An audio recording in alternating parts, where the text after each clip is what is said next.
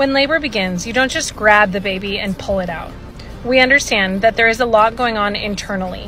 When the contractions start, the cervix is not fully dilated. It has to fully dilate for the animal to be born.